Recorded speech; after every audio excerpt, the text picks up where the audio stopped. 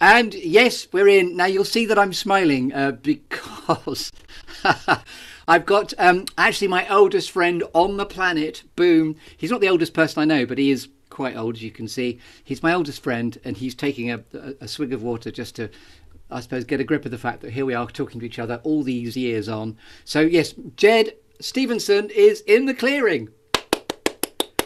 The sound of one man clapping is something you're very familiar with, I'm sure. Very, yeah. So we used to share a flat in Cricklewood when we were at the Central School of Screech and Trauma. We were in Teacher 86, which is, I suppose, aging us both deliciously there. That was the 82 to 86 academic year, as we were called. So yes, how's Moal? How are you today? Ged of the Ged Stephenson. What was the first word? How's what? How's Moal? Morale? How are Oh, you? right. Thank you. Yeah. I'm Yeah, good, speaking. thanks. I'm doing Yes. English on the Zoom podcast, if that's okay. Are you? No, that's cool by me, mate. Yeah. Always good. Thank you, sir. And how are you? All the better for talking to you. And you're looking taller than I remember on screen. Yeah, I am. I've grown significantly, not just that way. I can assure you. Because in real life, you're only about 3 inches tall, but you're looking Two, very two and a fit. half. Yeah. Yes. And Yeah. your height's always been very helpful for you because one of my first memories of you was playing football with you, and I came to Darlington, to your homeland, and you ran past me and punched me in the bollocks. I remember. I was trying to swat a fly out the way, and you've always accused me of doing something else. Wonderful. So yes, we've asked you the how are you. So let's get straight on with the wonderful storytelling metaphors of this What You Need Is a Good Listening To podcast. So what's a clearing like for you, Gerard Ged Stephenson? Well, it has to be a space, doesn't it? A place. Okay. Well, wherever the place is, it has to have my guitar there. And by the way, it can be a metaphor as well because people go in their heads to find that space. But sorry, I really wouldn't recommend going in my head. It's a guitar has to be there wherever, and not just any guitar. You know, I've got many guitars. You have. I love them all, and they're all looking at me right now. But my Echo Ranger 6, which I bought secondhand in 1978, is the one that I write most of my songs on. And it's really, really weird how I can and I have written songs on other instruments. Yeah. But the Echo Ranger 6, my particular one that I've taken all around the world, I can just pick it up and have a song in 5-10 minutes. There is something extraordinary about, which is going to sound really tossy in it, but a relationship between me and that guitar. So that's got to be there. I really like that. It's sort of got your DNA attached to it because it's been with you, sort of almost. I know in 1978 you won't have been literally a boy, but sort of man and boy attached to the instrument of choice. Yeah, and I've written hundreds of songs on it, and I haven't got a clue. Funny if I was watching Sting this morning talking about the songwriting process, and he said what I would say, which is I've written hundreds of songs and I haven't got a clue how it happens. I mean, he's particularly famous for dreaming every breath you take, apparently, and just waking up and just putting it on the paper. Yeah, and same with McCartney and all the great songwriters. You never get a definitive answer. I know there's all these courses about how to write songs, but I just don't know how you do them, and I've been doing them for a long time now. But the Echo Ranger 6 kind of just tells me, we need to write a song today, Ged, and it picks itself up and out comes the song. Whether it's good or bad, we just have to write it. It's kind of cathartic in many ways. So that has to be there. And I guess if I was going to be in a space, it would be in a cafe in Krakow. Ah, yes. And indeed, I'm fully intending to. Well, I was expecting you to talk about Krakow because of your great love. Yes, and it's that was me that just mentioned it. Thank you for the prompt. Yeah. Because I do know that it's your favourite place on the planet, so it makes complete sense. Because you've been there how many times now? It's in the 40s. Wow. Unlike you, if I may say so. Yeah, I'm not yet there. Yeah. 39 and looking beautiful. Yeah. So I love the fact that do you call it an Echo Ranger 6 was the name? That's what it's called, yeah. I Yeah, don't call it that. That's his name, yeah. I mean, it's a perfect name because it almost sounds like a sort of a futuristic avatar of a vehicle through which you write music. Fantastic. Yeah, it's not. It's just a guitar. But And it fits in your head. You were saying wherever my space is, it's got to have a guitar in it. So I look forward to shoving your Echo Ranger 6 in your ear when I next see you. Cheers, mate. Yeah. No, yeah, I just have to. That'll be revenge for the kick in the bollocks circa I 1982. look forward to it. Yeah. Yeah. No, I have to have it. Yeah. Lovely. And when was the last time you wrote a song on it?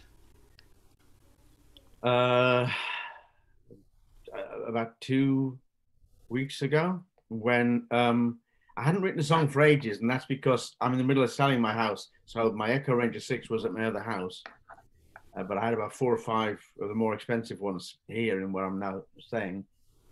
And then there was something on Facebook on the Richard Digance page asking people to contribute songs, counter protest songs, or how they felt about what's going on at the moment with COVID and with the government. And I wanted to do that. So I went and got my Echo Ranger 6. I brought it home thinking I'd leave it in the corner until I had could find the muse. But in fact, I picked it straight up, and 10 minutes later, I posted on the Facebook page the song, written the lyrics, everything, and recorded it. And I will ask you at the very end where we can find out more about you on the internet. So I'll definitely allow a section so we can look out that sort of film. And I haven't yet, described what you do. But if you are at your cafe of choice that you like to go to, and if someone doesn't have a frame of reference for you and just sits next to you and said, "What do you do?" What's your favourite way of answering that? I hate that question. Well, these days I'm a theatre practitioner, which is how I started before I met you, as you know.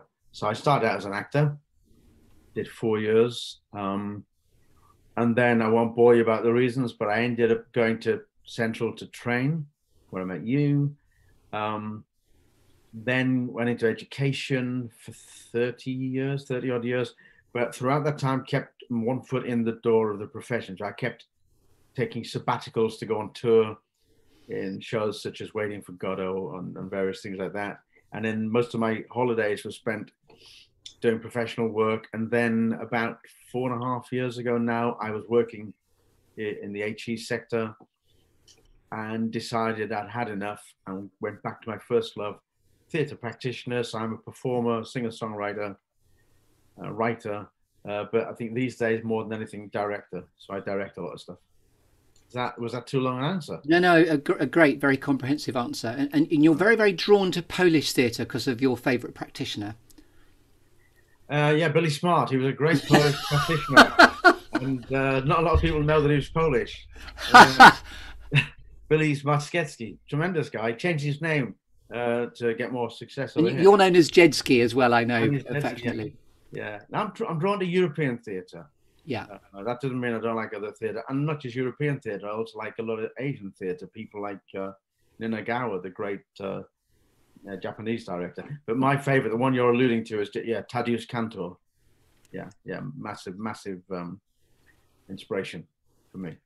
And you took me to Krakow to go and see the theatre space he worked in, which is an incredibly memorable trip. It was very, very deep midwinter cold, a cold I hadn't actually experienced the nature of before, sort of bone-chillingly cold. And it's a very, very memorable and quite dark, because it's not a dark place, but it was just low light and the sort of Eastern European feel to the theatre, because it's linked to Theatre of the Oppressed, but you can tell us more. What's it there to define? Yeah, I'm not really sure it's linked to the Oppressed, Theatre of the Oppressed, but Boal's Oppressed. But what was the question? What's it there to define? Well, what's your draw to Kantor as a practitioner? Gosh, I don't know. Been writing a book for ages about him, which will probably never get published, because a very good friend of mine, who I think you met, Bogdan Rentinsky, keeps saying, Jed, write about you and Kantor. But it's really hard because I don't quite know why. I first heard of Kantor, I think late 70s, at the Edinburgh Festival, and he was there, and I didn't get to see him. The word on the street was that this Polish guy, director, had brought a bit of theatre over, but he was still on stage while you watched the performance. And we were all kind of, that's ridiculous, that's crazy, what's he doing? So I never bothered going to see him, much to my regret. But I don't know what it is. He is the most, his work can be perceived as very dark and really powerful, and yet has a wicked sense of humor. It's also very funny, very witty. I like the fact that he kind of took an idea, Edward Gordon Craig's idea of the uber marionette, because if you take a bunch of actors, and I'm starting rehearsing with another set of actors next week, directing them in 3 different plays. You're bringing in in my case next week, 4 actors who bring other things in the room, and as a director, you've got to work around that, which can be great at times. But Cantor liked to see everything as an object, not just the set or the props. He saw the actors as objects as well, and I like that. And I like that not manipulation, but that recognition that everything has a memory. So you put something in a space, and you automatically bring the memory of that object, whether it's a human being or a pen. I remember doing with my students at university years ago something which I got them to look at various things, including a pen I put in the room. And they looked at it as a pen and blah, blah, blah, blah, blah. And then towards the end of the session, I pointed out that that was the pen that I use every year to write down their grades for their final classification. And actually, that is really significant, because that's going to almost decide whether they get a first or 2 on, Yeah. And they looked at the pen in a completely different way. So it wasn't that pen, by the way. That's its sister. So reframing the idea of just a pen as an inanimate object, and then actually it's got much more depth, texture, and history to it. Well, it makes you appreciate set design apart from anything else, but it makes you appreciate the way you're looking at. You're looking at the whole thing, not just the actors who sometimes might be getting off on their ego. It's actually about everything, and the shape, and the feeling. And what I also liked about Cantor is he would stand in the front of the audience, watching the audience come in. And it says on the program, show starts at 7:30. Well, not with Cantor. It would be ready to start at 7:30, but he'd be waiting until he felt the audience were in the room. Ah, yes. We've all had it when the lights come up and he can tell the audience aren't yet settled. He'd wait until he felt he had them, and then he'd just give a signal and start. And So very, very attuned to the notion of presence, and when you're truly, truly present, then we will begin. Then it's a happening. Then it's a real, he's known for something called theatre of the dead, which a bit like Artaud's kind of theatre of cruelty is very misunderstood term. It's not about dead. It sounds very dark and horrible. I don't want to see that. It's not that. The dead really is memory. There's a profound logic in what you described of Cantor and me. Was that going to be the title of your book? Possibly. What I want to do, there are lots of good books out there by academics about Cantor, so I don't want to add to that canon. But what I want to do is to encourage schools and colleges to be inspired by his work, by his legacy. So I was going to write a bit about him and about me and him, and then just write a whole series of lesson plans so they could take them and just take his ideas and run with them, keep him going, keep his legacy going, because it should, I think.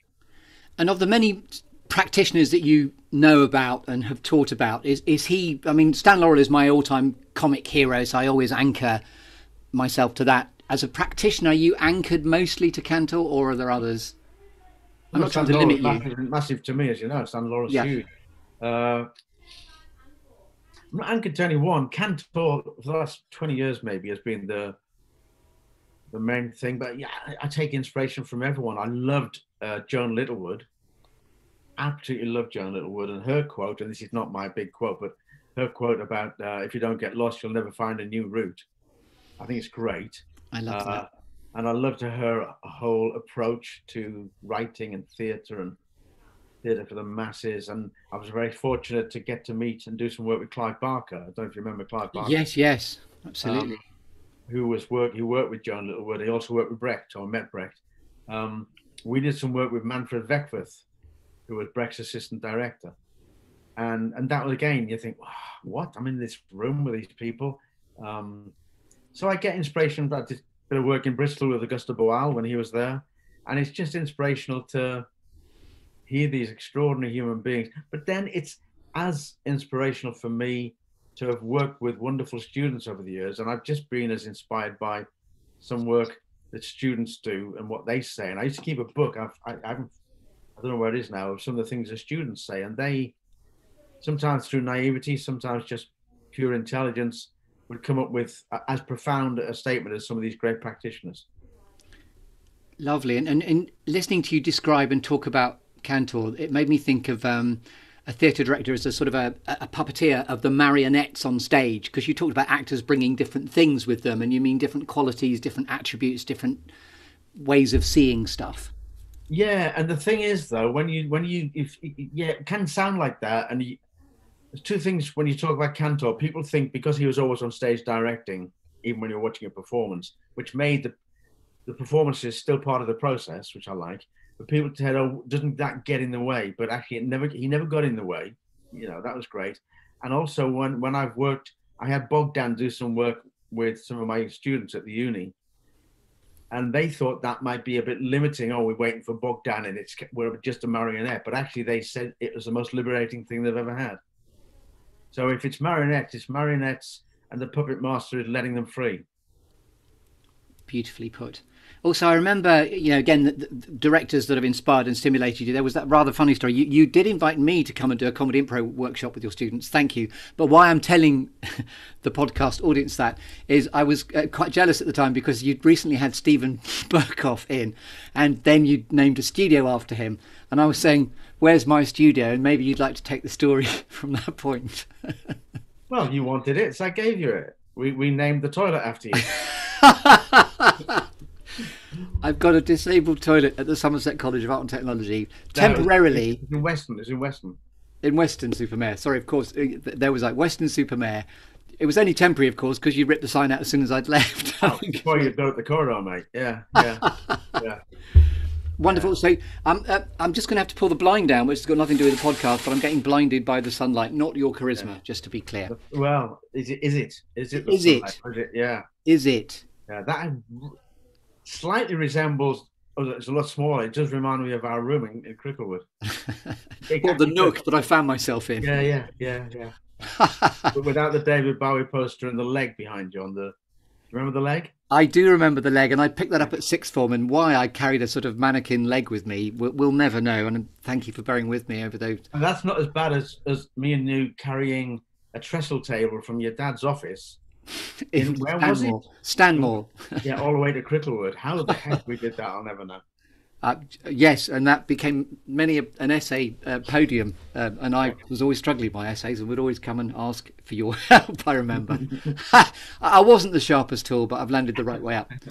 Also, it's quite dangerous going to bed, I remember, it just for the whole time that we spent together, because you would just set up ridiculous booby traps of irons, ironing boards, gaffer tape on the wrong side of duvets.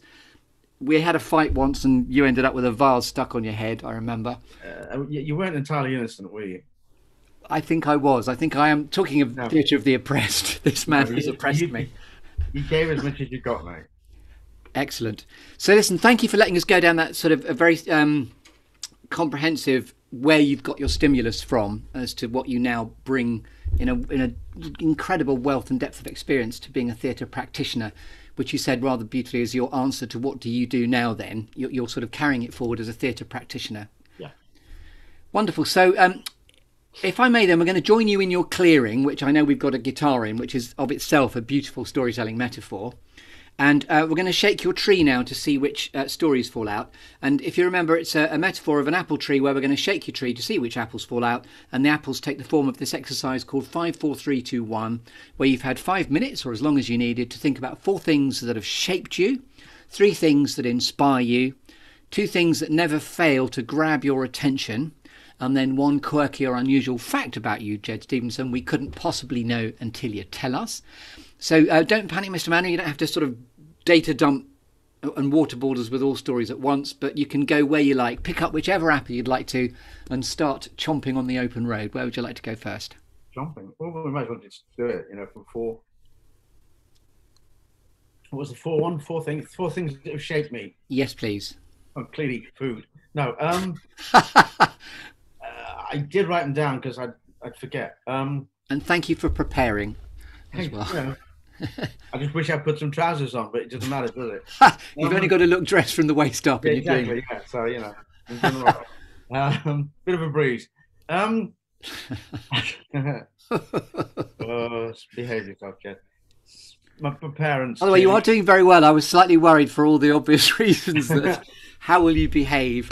on a Well, podcast that I'm doing 25 years, we many, should many years. explain we used to do comedy together, and so there's a great danger that we might end up going back into our nonsensical Yeah, there's a attitude. slight sort of, shall we say, tension in how I'm experiencing this, which is great.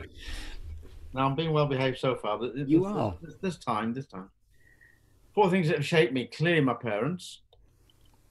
My mum, in that she, I guess whether I wanted to or not, took me everywhere. And don't forget, these are the days where it was buses mostly and lots of buses to get to places. So she took me, and this is hard to believe, I know, when you hear me speak, she took me to elocution lessons. Sorry? I see what you did there. That's very good. It's about the level, isn't it? Yeah. Because there was this thing kind of this would have been, oh gosh, mid late 60s, 1960s, Chris. And where a lot of Northeastern mums in particular kind of perceived that if they wanted their kids to get on, they had to kind of get rid of their accent. And I had a pretty strong accent in those days. And this would be a Geordie, County Durham. County Durham accent, yeah. Darlington. And yeah. And so, and in a sense, it was, I remember having an argument at Central about this. In those days, I call it pre-Off Wiedersehen days. You know, before Off Wiedersehen, you didn't really get many regional accents on telly. It was all RP. And bank managers were RP and so on and so forth. So I went to elocution, which did nothing in terms of elocution, really. It was rubbish. But what it did was it started my love of poetry, because the guy there used to give us little kids loads of poems to read. And I didn't come away going, oh, I love poetry and anything like that. But I love poetry now. And I think that started there. I remember having to do cargoes and also a crazy little poem for a little boy, which was, how far is the farthest star? Can I get to it by car? I remember those two lines. So my mum took me. Just say those again. I love that. Just reposition that. How far is the farthest star? Can I get to it by car? That was the two opening lines of this poem. And we did cargoes and other poems. I kind of liked that, and it started me getting up and. And when you say you did cargoes, what do you mean by that? Sorry. It's a well-known poem, cargoes. Okay. But I'll admit as well, I can't remember who wrote it, but it's a well-known poem. That I just can't remember much about now. And it was my first time standing up in front of people, and I kind of got the bugs there to kind of, I couldn't decide whether to say buzz or bug there, you may have noticed. Stand up in front of people, and suddenly I was going back to school and I was doing impressions, and I had to do Louis Armstrong, a really good Louis Armstrong, by the way, with a plastic trumpet. And then she took me to dance. So I was tap dancing from about the age of 5, I think, 4 or 5. And she took me to youth theatre, where I really got the bug. And I think the thing about Darlington Youth Theatre, that really shaped me. I was very young, and my mum and dad took me in the car, and they were very good, but they also said, no, you go in on your own. If you want to do it, you've got to stand on your own 2 feet. Come out and let us know if you're going to stay or if you don't want to stay. And if you want to stay, we're going to drive away and come back at the end of the night. Which they never did. And I never saw them ever after that. But then, no. And I remember going in, and the first guy I met, I don't know his name, a lot older than me. I'm used to being in a school where a really rough school, and lots of bullying went on. I walk in, there's this big lad, much older than me, with long hair, an Afghan coat, the old hippie thing. And he came up, and 2 things that stand out apart from that. He shook my hand, and it's the softest hands I'd ever felt on a male, because normally they were pretty strong and rough and hitting you, really gentle and soft. And he said hi to me. And in those days, hi was definitely an Americanism. We didn't say hi in the Northeast. It was hello, are you all right, or worse. And it's like, oh gosh, he said hi. He smiled and he's welcomed us. So I nipped out and told my mum and dad, yeah, I'm staying. Went in, and the first thing we did that night was Roger, who was the guy in charge, together with Janet, handed me a script. I stood in the line, and the first thing we did was a Monty Python script. And my world that day, just that moment, just changed. I'm there in the Northeast, used to rough and tumble at school and fighting, and I'm going to get a job probably in a factory or something like that. And suddenly I'm amongst everyone's friendly. No one's going to beat me up. They're all saying hi. They're wearing outlandish non-male clothes, the whole Afghan coat, which I've subsequently bought one. We've got long hair, which I did. I joined them very quickly on that. And we're doing surreal comedy. And then to add to it, 2 weeks later, Roger left us and became a part of the band on Rainbow on TV. Good grief. And it was a real, what's going on with my world? So that shaped me. And my dad's part of that is my dad's got a wicked sense of humor. I always say my dad's my hero and my best mate. He's got a ridiculous sense of humor, and I think I get my humor from him. And I know your dad obviously is still around, and I know sadly your mum isn't. So yeah.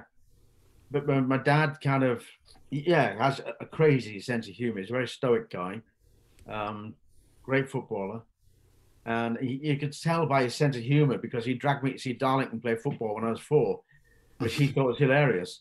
That also kind of shaped my life. So my mum and dad were number one. The second one, and so just stop you there. The idea of finding the day you found theatre is a bit like a homecoming where you experienced kindness and a sort of a sense of inclusion. Yeah, it was because as you say, I'm not the tallest guy. And I was that? And I was at one of the roughest schools in the area. Like people, I have mates who told me that they dreaded being picked to play for their school because it meant coming to our school, and they hated that because it was so frightening. And it was, we had police at the door at the end of the day and all that stuff. So suddenly being in a friendly, happy, non-judgmental place, and it was this thing called theatre. And do you remember the Monty Python sketch? No, I don't. I wish I did. Yeah. And I didn't have a clue why it was funny. It was just ridiculous. But it was silliness, which I've loved ever since. And people laughed, which is amazing. I'd never thought of doing comedy. And it's like, oh my God, this is amazing. So, and I stayed in Darling. I didn't just, it's that old advert, isn't it? It's the, I forget the guy, the shaving advert. I ended up running the Darlington Youth Theatre. Oh, Victor Cayenne. I liked it so much, I bought the company. Yeah. I ended up, when I was a professional actor, going back and running it in the evenings.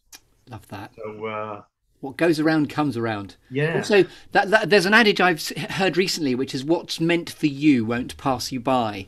So your parents' instinct to take you that day, was a real epiphany, wasn't it? Yeah, and the school were against me doing it. The head teacher rang the Darlington Youth Theatre to try and get them to stop me going there. Seemed to think he could control me after school hours, and I shouldn't be there. I should be, Also, the other resonance we have is Monty Python are so part of my comic DNA. My first awareness of things like, the Holy Grail and Life of Brian in particular are just astonishing moments of comic bliss almost. Yeah, and it was a time for me, and this would have been about, I think I would have been 11 or 12. So that's 1969, 1970, 70, 71 maybe. Maybe a bit older. Because we met in 1982, I remember. So yeah, we did. Yeah. It's indelibly chiseled into my memory. Yeah, so it was a big moment, and I just couldn't wait and I had a kind of a different persona when I went there. At school, it was rough and tumble. When I went to the Darlington Youth Theatre, I had either a duffel coat with a scarf or an Afghan coat. I grew my hair ridiculously long. So you found your authentic self rather than a sort of protective shell to survive a hostile environment, almost, it seems. Yeah, and it taught me to dream. And I remember one of the biggest insults I got was, went around a mate of mine from school's house, and his dad said, this is a while later, but his dad, what are you going to do with your future? And I said, I want to get into theatre, into acting and comedy. And he'd said to me and his son, he called me a romanticizer, which I didn't actually know what it meant at the time. So I found out what it meant, and that really hurt me. Someone called me a romanticizer, especially when I found out what it meant. I thought, oh, blimey, am I? That sounds a bit not solid. That's horrible. But then years later, I thought, no, what you're saying you must be saying to your son, don't dream. So I ignored. Well, actually, he paid you a profound compliment that day by just naming something that probably didn't have a kind intention, but actually what a great thing to be able to take on.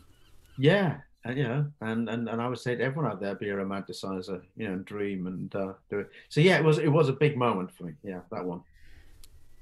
Wonderful. So back to your tree. We're still shaking the apples of what's shaped you. Yes, the second one. I was thinking about this, obviously, um, and I can't put any names to this. In fact, it only came back to me when I was thinking to it. I went to Durham College to do the A-level theatre studies, taught by two great Johns. Um, and and actually the class was really small. I'll just share this with you. We had a small class at the A level. There was me, there was Dulcie Scott. I hope she didn't mind me saying this. So Dulcie went on to lots of success as a major TV and film and Hollywood costume designer. Wow. And she's worked on some of the biggest films. She's amazing, Dulcie, and just remained true to herself as well. There was Wendy Smith, who I remember her saying, I never remember Wendy being interested in music at all, but she fancied this lad called Paddy. So she eventually got off with Paddy, and Paddy formed a band and put her in it, and they were called Prefab Sprout. Wow. And Wendy's the female singer in Prefab Sprout. So, so it was quite a successful small group. And they brought in for a part-time lecturer for like just a short series of workshops. This woman who came in, and I don't know her name, and I really wish I knew her name. And I basically ripped off most of her workshops for the next 20, 30 years. Fantastic. She was extraordinary. She just did the wildest things. The rest of the time we were learning about Stanislavski and Brecht and Artaud and Craig, and she came in and just did the lights out, scare the hell out of you, trust exercises, all the stuff I take for granted. And it was like, what's going on, And by the way, I'm supremely aware as a practitioner, you too are people that will borrow from. There is that adage, there's no such thing as an original idea. But, personally, I use stuff that I got from you in the time that I met you, because you just arrived at Central just about, it was like you were 5 or 6 years more experienced than the rest of us. So it's very, very profound. So what you took on board, you were then very generously sharing.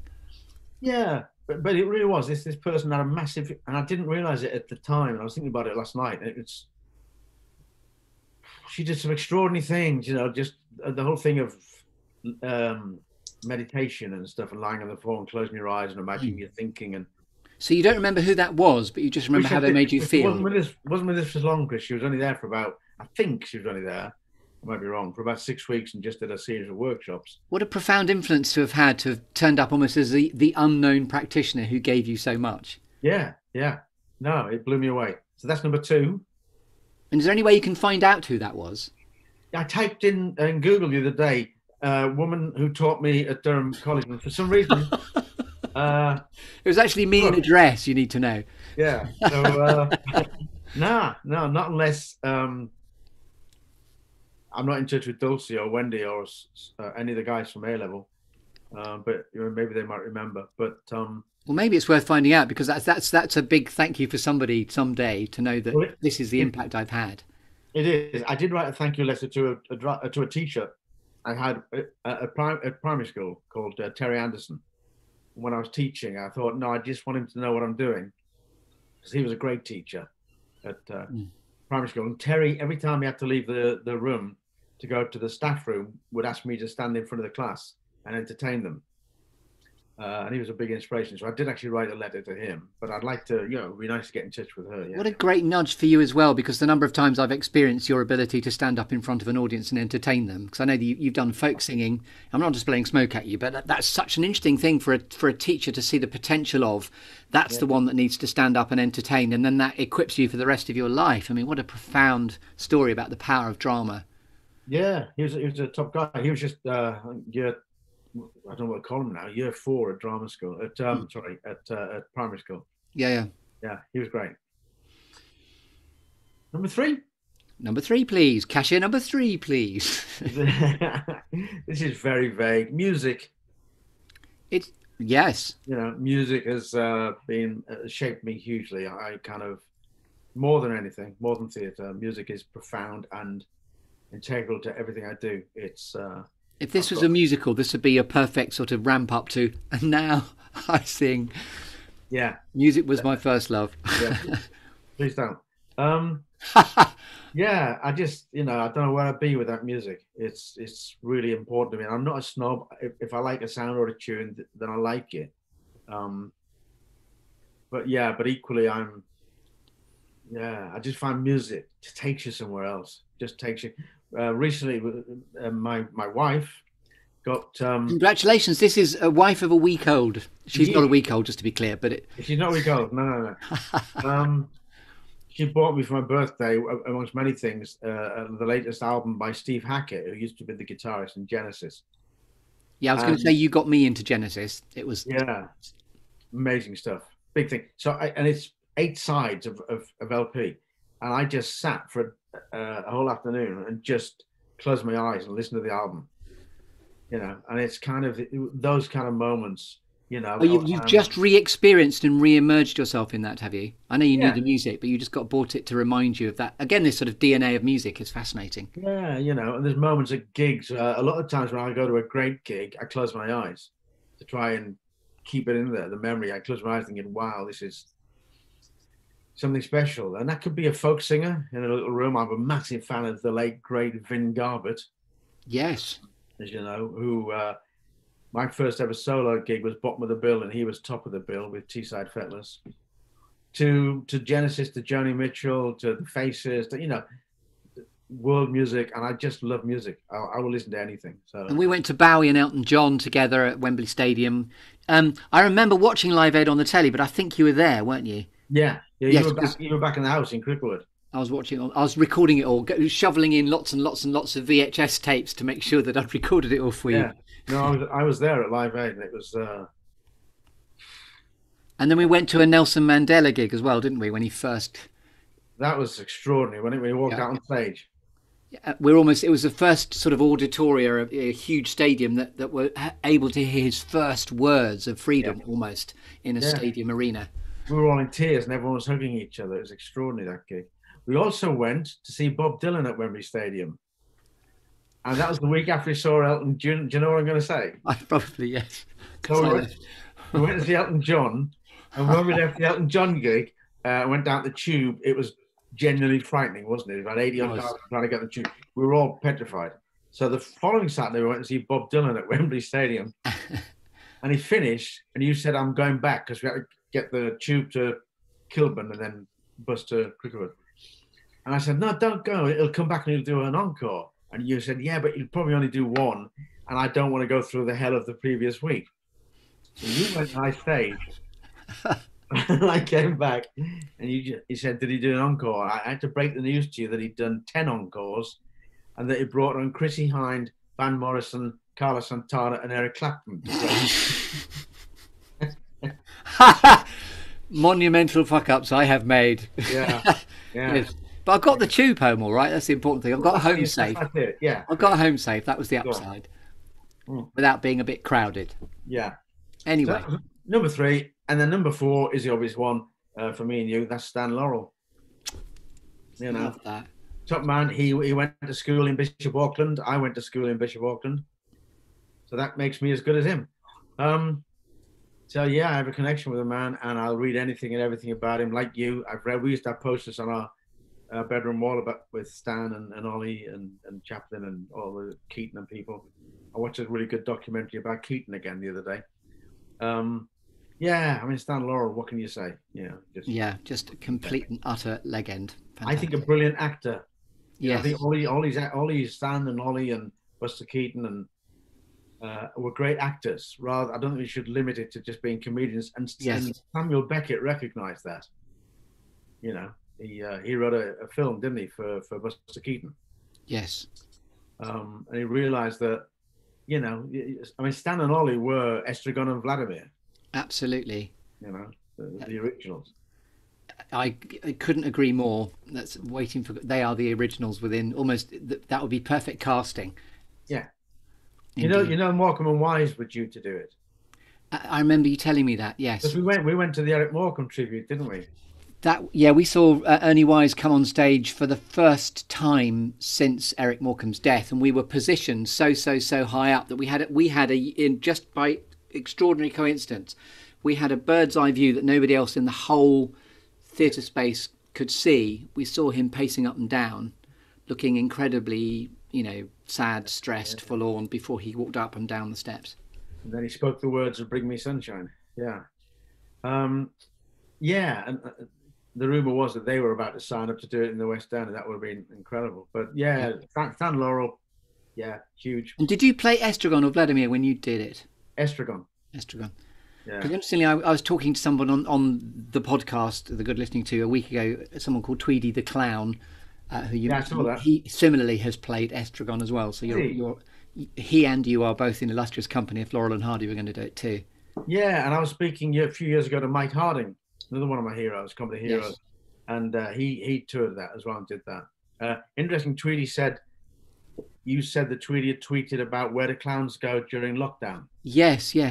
And I'm currently writing a play about a clown who's in lockdown.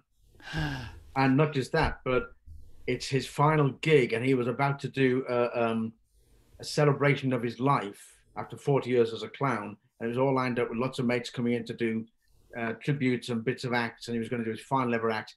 And then his agent suggests that they do it on Zoom, and he's having to cope with working his act out and doing his act on his own, just in front of a computer. So that's what I'm over halfway through writing at the moment.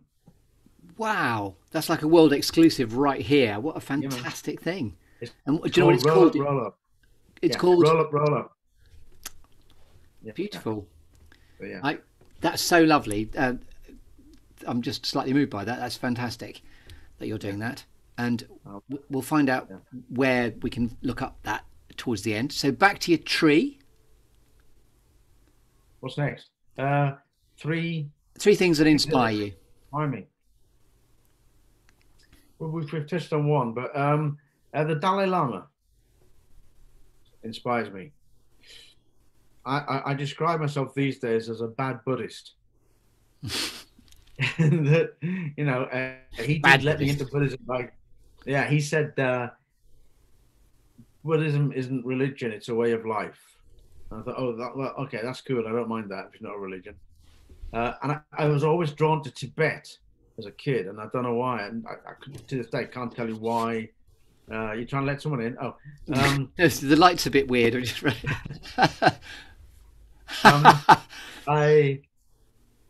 don't know it's why. It's a bit like that Tommy Cooper joke to the right. What? Well, you shouldn't be in there, should you? Someone's going to come in the window. We used to love Tommy Cooper as well. Sorry. Oh, absolutely. Yeah, adored him. Brilliant. Tommy Cooper, Dalai Lama. I could have picked either. They haven't done the book of his jokes yet, but I'm sure they will. But I went to Tibet, and I've been inspired by some Buddhist writings and teachings. I try to meditate, but I'm really bad because I do drink alcohol, which you're not supposed to do. You're a bad Buddhist. I'm a bad Buddhist. I'm rubbish at meditating. I haven't done it. I've done it for many years, but the Dalai Lama just inspires me because he just. And by the way, I'm quite proud of myself. I didn't say masturbating then, which was what I began. Well, I left you a gap there, but yeah.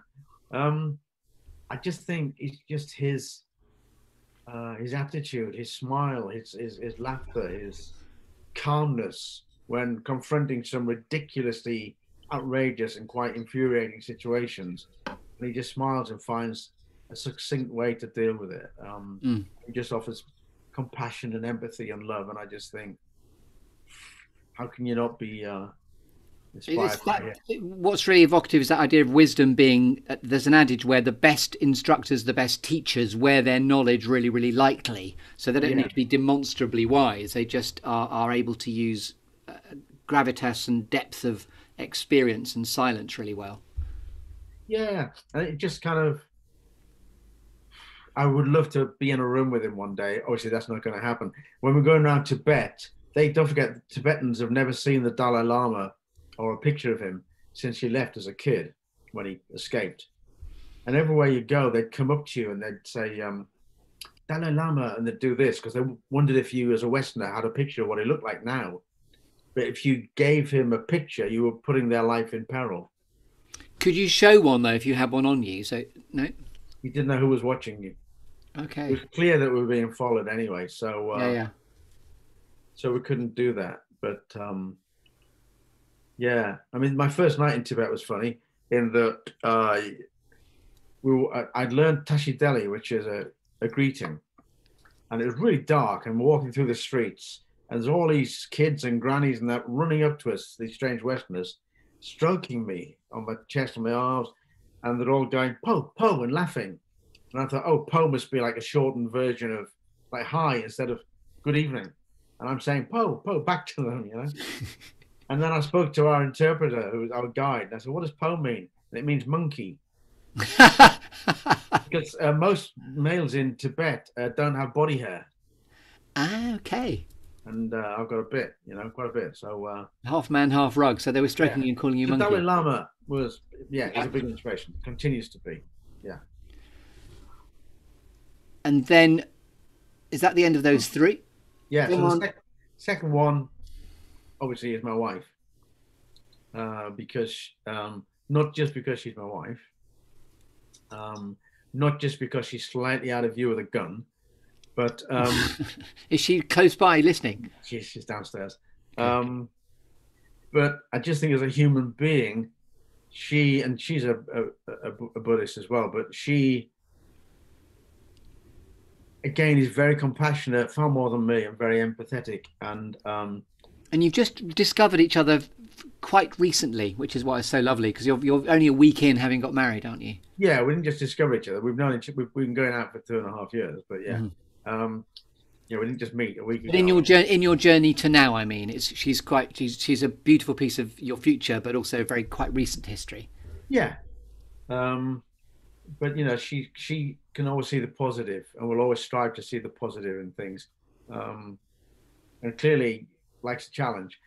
But she's just fun and funny to be with. She's inquisitive, always wants to learn. She's very knowledgeable, but she won't say that she is. And she will always smile and laugh, and she's great to be in the room with. So she continues to inspire me every day. And number 3, we've already spoken about Tadeusz Kantor. Lovely. That finishes that tree or that apple or that plum. And then the next thing to chomp on is 2 things that never fail to grab your attention. Banana tree. Beg pardon? Is it a banana tree or? It could be a banana tree. It's a tree of your choice, really. As long as you're shaking it and things are popping out, it's all good. Oh, okay. So 2 things that never fail to grab your attention. I missed that one out. I've got to read that there. But so I'll let you just come up with something now. 2 things that never fail. I've got it written down, but for some reason I didn't. Yeah, why didn't I write that down there? Anyway, 2 things that never fail to grab my attention. A great piece of music. Excellent. Well, you know, there are certain songs to this day that I've heard hundreds of times, or bits of songs where I can do nothing. I have to stop to listen to. And give you an example, Ronnie Wood in The Faces. There's a live recording of them doing I Would Rather Go Blind.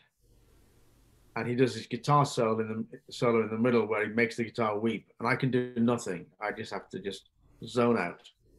It takes me. I can't ever have it in the background. So great music will always grab my attention. And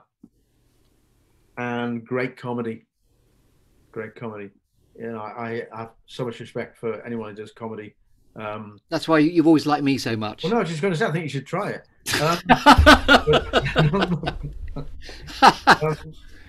By the way, I can't not say that, but well, I didn't know I was going to say this, but the number of times you've come to the instant wit shows that or anything I've done, you'd always make a point of sitting there with a newspaper. In the front Whenever I come on, you just get out a newspaper and you've got a whole tribe of your students once to all turn up, and as I walked on stage, there was sort of a whole bank of people in the auditorium with a newspaper open.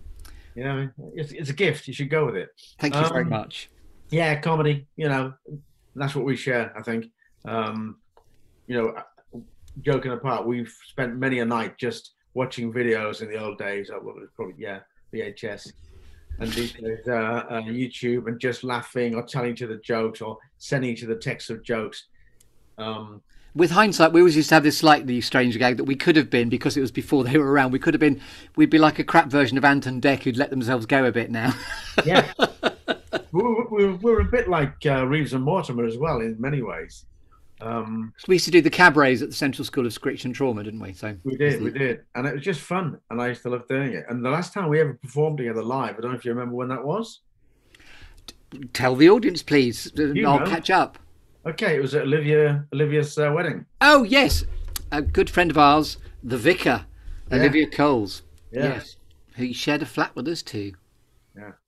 So she managed to convince us to get back together and do a little bit. I think there is a film of that somewhere. I'll give her a nudge and say, because she's based in Cambridge, but I saw her just a few months ago before the zombie apocalypse started. Good stuff. She's all right, yeah. She's all right, yeah, indeed. That was the last time we did that. But we share a passion of just comedy, and I just love just comedy and music, you know. Yeah. So those are the two that never failed to grab my attention. Lovely. I'll grab your attention in a minute with the next thing, which is a quirky or unusual fact about you, Ged Stephenson, we couldn't possibly know until you tell us, please. Yeah, I've got one there that's a bit deep. So I don't know if I want to go deep. I just keep it a bit mind of. It's not deep, but or whether I should just give you something else. No, go deep. Go deep. Go deep. Which is. I don't know if I told you. I don't know if we've had this. We might meet. You might know this, possibly, but very few. I know this. Which is when I was born, I was supposed to die. Did I tell you this story? You lived to tell the tale, certainly. Really? Tell us more. My mum had various complications, and my dad was given the news that he could potentially lose his wife or his son to be, or both. And it was very complicated, and but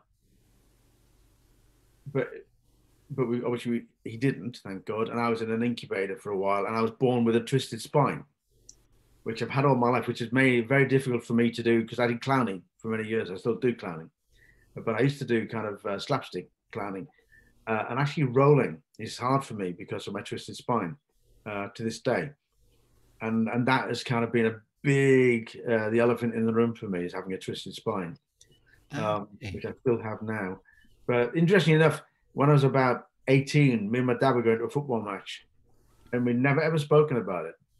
We're driving in, and obviously this was the moment my dad decided to tell me. And he said, look, and he out of the blue started to tell me this really quite traumatic thing for him about, you know, your mum, and it was difficult. I got the news that she might die, my wife might die, and you might die, or it could be one or the other. And he told me this whole story in the car, really quite moving. And genuinely, he paused, and he didn't mean it for comic value. And he said, with sincerity, he said, but luckily you lived. I was like, oh, Dad, I love a happy ending. What happened? You know? Yeah. Oh, I was on the edge there, you know. So yeah, that's something I don't really talk about. Nice fact, and much deeper than a fact like, in my case, if I wasn't called Chris, I was going to be called Pamela. It's not about me. Well, yeah, I can see that. Thanks. Just call me Pam. Yes, so now we're going to take you away. So we've shaken your tree, hurrah. And now we're going to talk about alchemy and gold. And we're accelerating slightly now. When you are truly at purpose and in flow, Ged Stephenson, what is it you most like to bring to the world? What's alchemy and gold for you?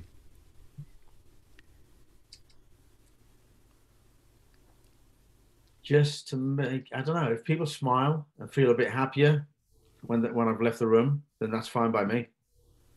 That's all it is. It's all it is. If people feel they didn't waste their time, whether it's coming to see a show, or whether just I go for a coffee, or I bump into a stranger in the town, if they just feel a little bit happier at the end of it, then that's great. That's my reward. Beautifully put. And now I'm going to award you with a cake, Ged Stephenson. as your I'm reward for trying to having. lose weight. What are you doing to me? And what it is the opportunity for you to put a cherry on the cake of this conversation. It's the legacy of this conversation. Even though you've done a brilliant, that was just lovely what you just said. However, the cherry on the cake now is yours to interpret as a final storytelling metaphor, where it's the best piece of advice you've ever been given. It could be a favourite inspirational quote, or maybe advice to a younger version of yourself. It's sort of open to interpretation. But what would you like your cherry on the cake to be? This is easy. I'd say this to a lot of people. It comes from Auguste Boal, who was an extraordinary person. And in one of his books, he says, and I think it's really profound, but it sounds very simple, and it's linked to what I've just said. He said, have the courage to be happy. And I think that's brilliant, because I think it does take courage to be happy. You know, people say, oh, be happy. But actually, for a lot of people, it does take strength and courage.